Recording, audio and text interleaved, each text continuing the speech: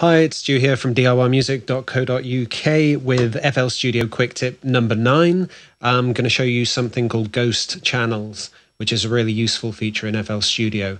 This is great when you're writing some music which has more than one instrument, but they're playing chords together.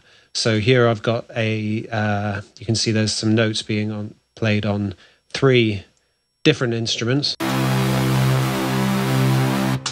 And if I go into one, I can change it. But if I want to change all those instruments from one piano roll, FL lets me do that.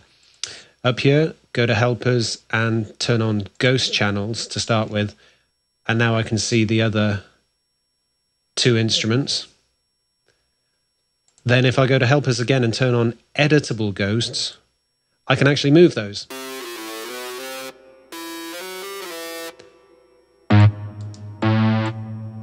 Which is really useful if you've sort of worked on something and you want to just change a chord. Don't like that, let's change it to an A minor.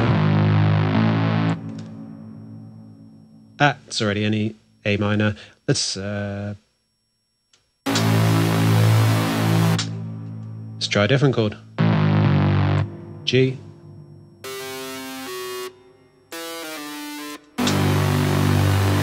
And it's as easy as that to just change 3 different instruments from one piano roll or more, depending how many you've got playing. And if you do want to go in and edit one of these notes in its own piano roll, then you can double right click to jump to its piano roll. There you go. So here you can see it's changed to the other instrument. If I want to go back to the saw, double right click and I'm there.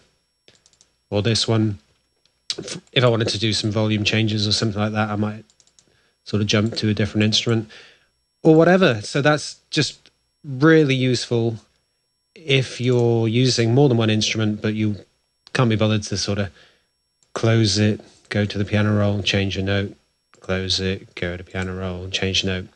Just go to your menu, Helpers, Ghost Channels and Editable Ghosts, and that'll let you change everything from one piano roll. So that has been today's FL Studio Quick Tip from DIYmusic.co.uk. Please like it, share it, and check out the website and come back to me with any comments you might have. Look out for the next one. Cheers.